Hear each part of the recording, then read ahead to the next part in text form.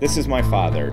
On New Year's Day 1980, 5 days before my second birthday, a blood vessel in his brain burst, sending my dad into a coma for months.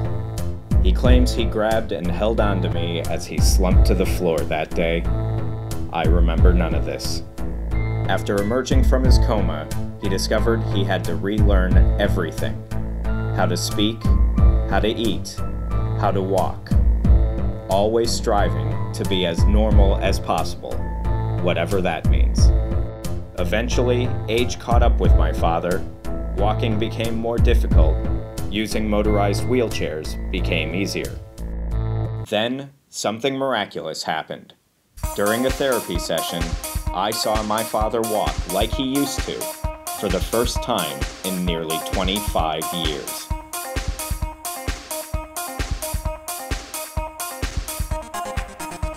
I wondered what life would be like for my dad if this could become an everyday reality. Now, 5 different firms in Japan and Korea are working on portable, robotic legs to help people with disabilities walk again.